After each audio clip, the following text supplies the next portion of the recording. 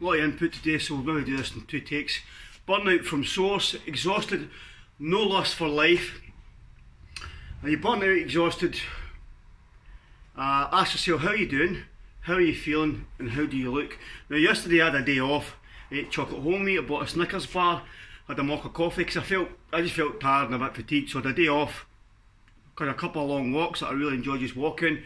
Some meditation tunes in my ears, boom, just in the zone and just meditating and essentially sending out some healing and light to other people I thought could need it, and also I get the benefit from that as well. Okay, so today I'm jamming, I feel good, hit the bike, boof, and I'm firing all cylinders, had lots of carbs yesterday. So ask yourself, how are you doing, how are you feeling, how do you look?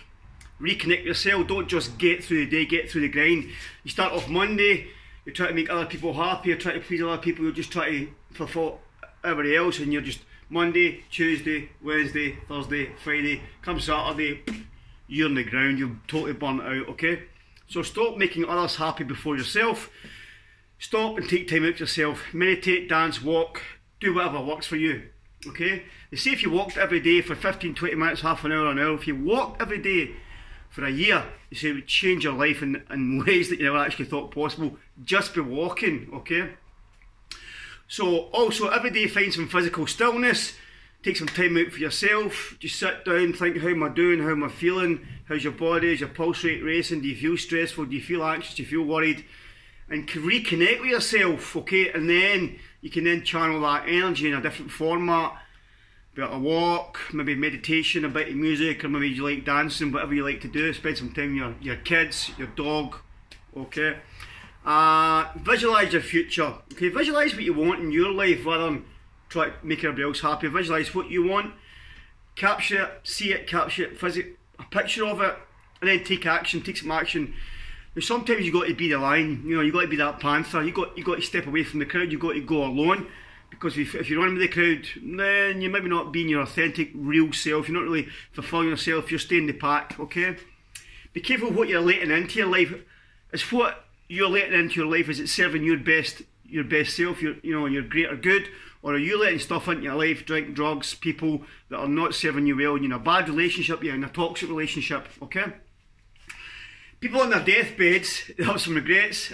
One of them didn't spend enough time with their kids, and the other ones, they didn't make themselves happier, they worked too much, and they didn't make themselves more joyful and happy in doing what they wanted to do, and do their dreams, goals and aspirations, because they're too busy doing other things, making other people happy, okay?